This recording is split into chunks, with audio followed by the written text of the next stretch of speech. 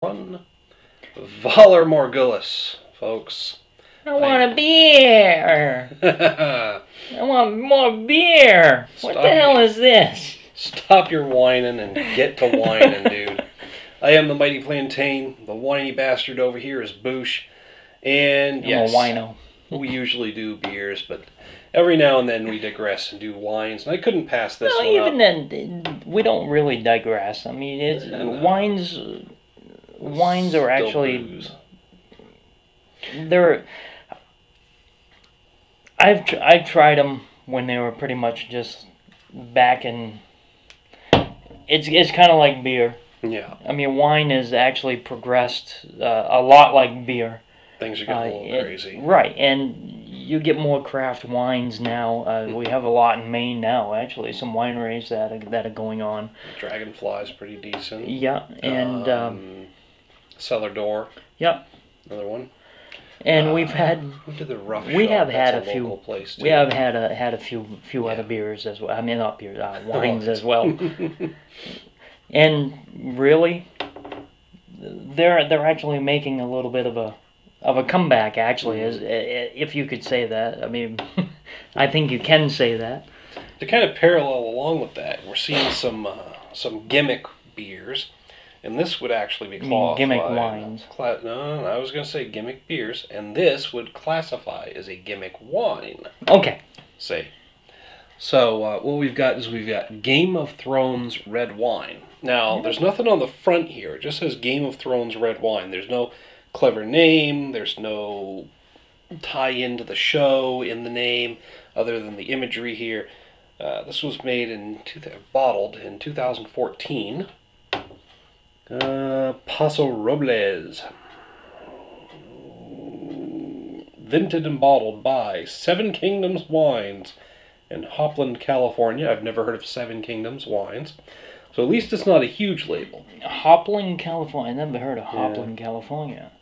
From the arid climate of Dorne to the lush vineyards of the Reach, the topography of the Seven Kingdoms of Westeros is as diverse as the wine we produce, against the backdrop of the ever-evolving struggle for the Iron Throne, and amidst the howling winds of winter.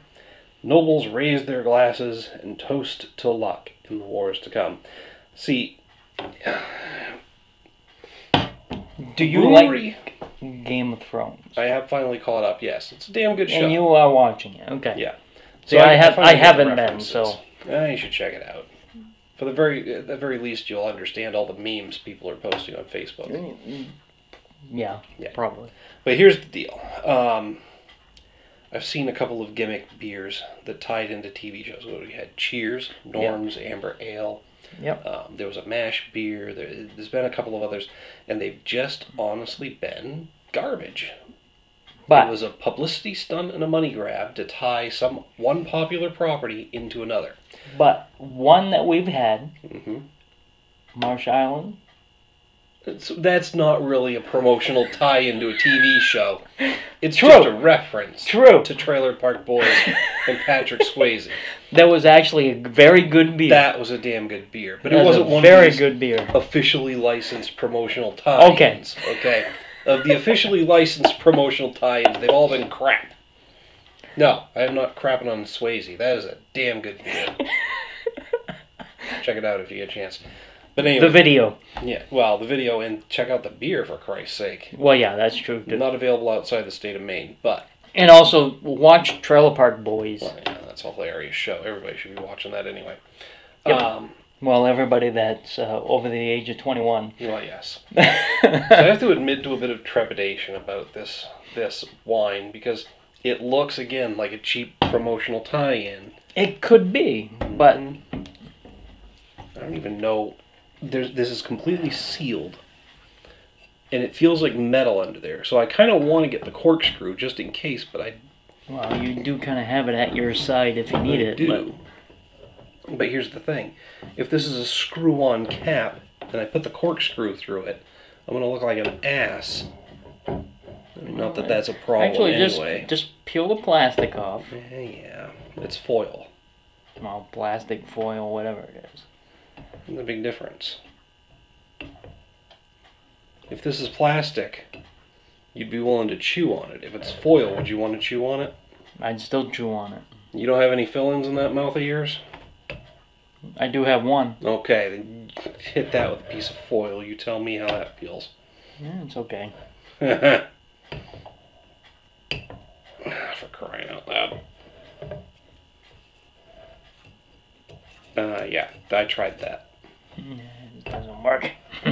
Well, I don't have any fingernails, so. Yeah, I might have to edit down this video. For crying out loud. What the hell? So, already You have a good packaging. This wine is losing points because I can't get into the damn thing. See, I would just plop the corkscrew through here, but I have no idea whether or not that's a cork. And if it's not a cork, then putting the corkscrew in it's going to be a mistake. Right, and it's just going to make it worse. So if you guys are doing any more of these, make sure you include a frickin' tab to start pulling the foil off. Well, he's just getting little flakes of the foil. Yeah, because it's not perforated and there's no tab. You know what? I'm going to go up because that's going to tell me something. There we go. Sounds like you got it. There, it's actually a cork. It is a cork, but it has the foil top. Actually, the cork is in there pretty good, actually. Yeah.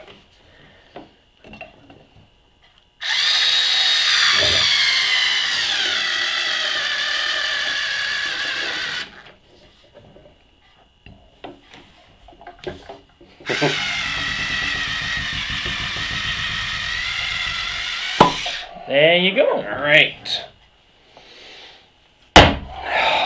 Challenge number 1, for Christ's sake. It's okay. Well, in all this, hopefully there's no other challenge. Holy shit, that is a nice deep That dark is a red, real, though. Yes, it is. That's more burgundy. Matter of fact, I think Crayola would consider it wine colored. Yeah, wine color. All right, well, was it worth the effort? Smells good. What was that actually supposed to be? Was it supposed to be a red wine? It just says red wine. Doesn't classify it as any particular type. That's a very, very dark. It's got some weak legs. Well, maybe not. I don't know. No, it definitely smells like a wine. Yeah, there's no color to the legs, but it is taking a while to drip down. It is clinging. So they're pretty good. No color. They're pretty good. Well, usually, even with the legs there, that's not really colored. It's got a beautiful color, but yes, it does. I don't know about that aroma. It's almost black color. Yeah, I like the darkness. Very, very. Give it a sniff. And you definitely have that smell. I mean, it's got a winey smell, but it's almost. Yeah. It's a little off-putting. There's like a chemical smell there. Am I the only one getting that? Like a little bit of a hint of a chemical smell? It does have that, but I can also it really does have a dark smell as well. A dark wine. Really, it has that. You're not getting a hint of fruitiness, but I'm also getting like old turpentine or something. I'm getting that grape. Well, you know what it could have been? That first batch was through pretty much a clean, and you could get that little bit of a smell from when they sterilize the bottle for one, or if they ran like a cleaner through their process. That's what I'm getting. It's carpet cleaner. Carpet cleaner. Those old Stanley steamers you'd rent at the supermarket. All right. See, I'm not getting that flavor. I'm not getting that smell, actually. I'm getting that wine smell. And I know you just tasted it, so. Yeah. And are you getting that taste?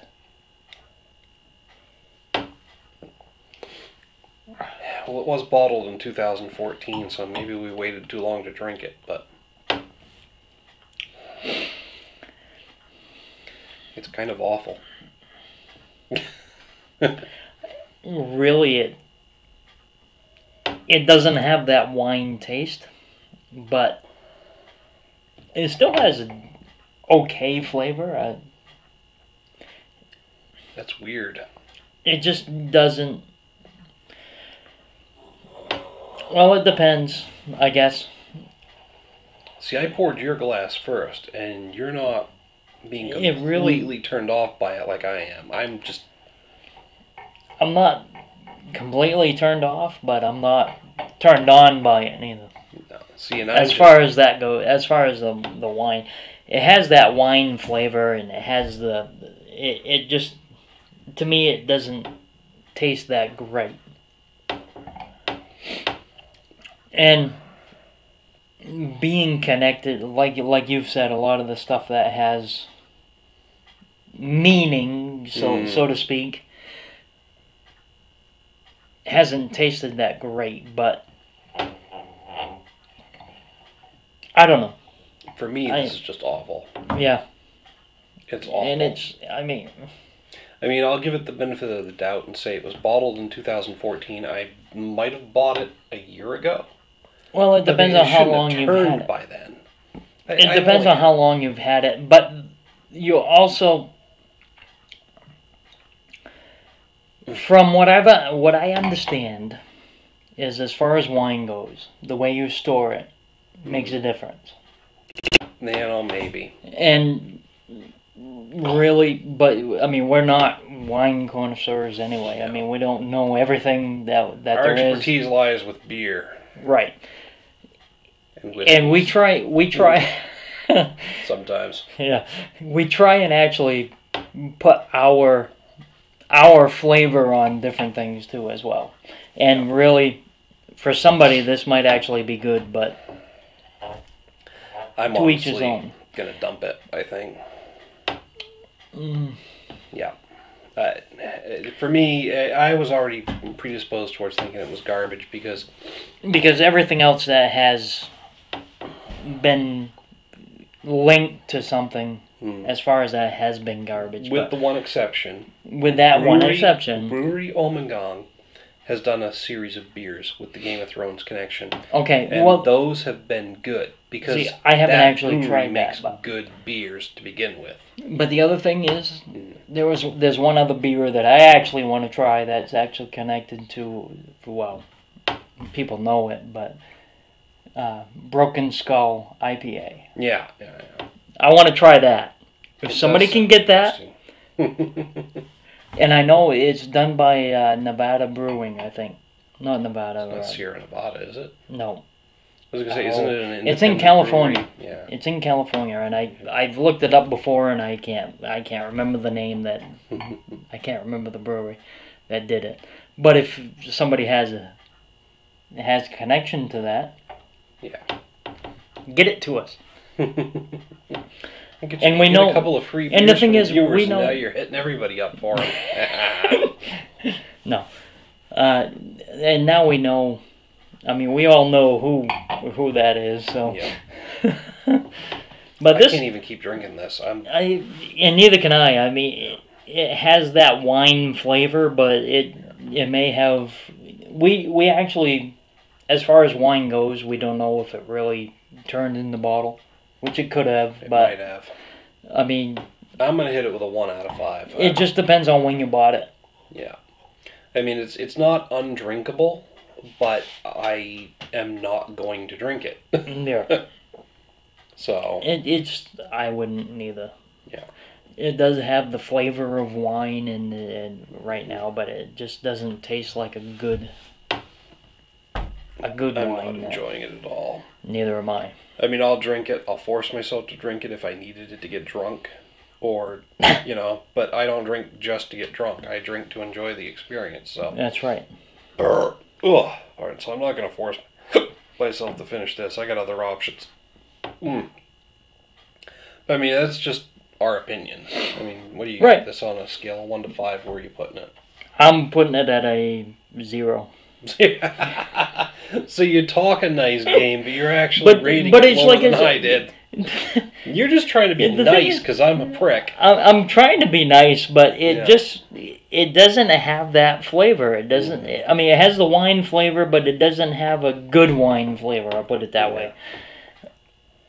And again, and the disclaimer, this might have gone bad. That's true. But I've had it in home, stored at room temperature. Yes. Right, room temperature, but you actually are supposed to like store it at an angle and different. It's just it's stupid that we have to do stuff like that to actually make it. But it's just that's just the way it is.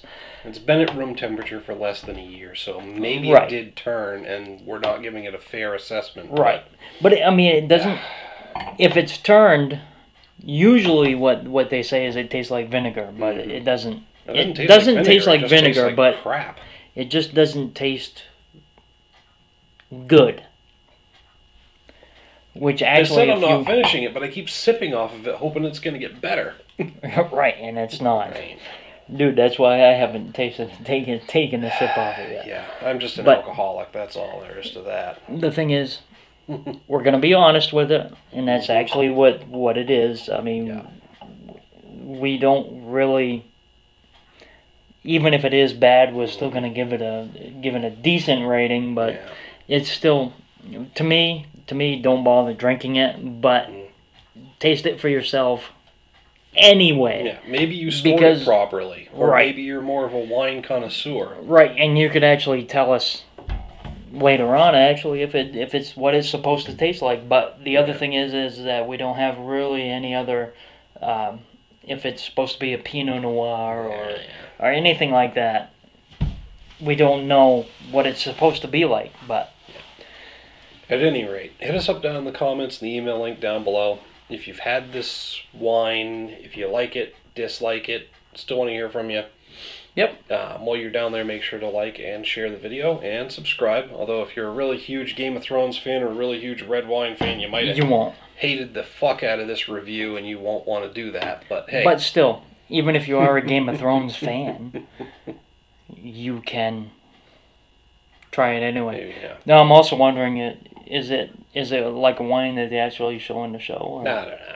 I mean, the imagery on the bottle ties into the show, but honestly, if they drink red wine, whatever. It's just generic red wine. I've never actually seen any of the shows, so there's no tie-in other than the fact this has the Game of Thrones logo on it, some artwork. Oh. There's nothing to say, oh, this is something. But who knows? They might have actually licensed it with them. Obviously, licensed. I got HBO right on the label here. Actually, I'm reading that right now. It's not good. But again, maybe we screwed up. And we want to hear about it if we did. And the other thing is, HBO really has some good shows. Yeah. Oh, yeah. Sopranos. That's what we need. Which actually, need a nice Italian vino. We need another we need another show like The Sopranos. Actually. Maybe. And I've been watching that lately. I'm not going to do it. I wanted to take another sip because I don't want to waste wine. But I ain't doing it. You don't want to waste alcohol. Yeah, exactly. But anyway, we've gone on enough about this. As far as we're concerned, it's crap wine. And we'd like to hear from anybody who actually knows better than us and has had a different experience with it. Till next time, folks. Thanks for tuning in.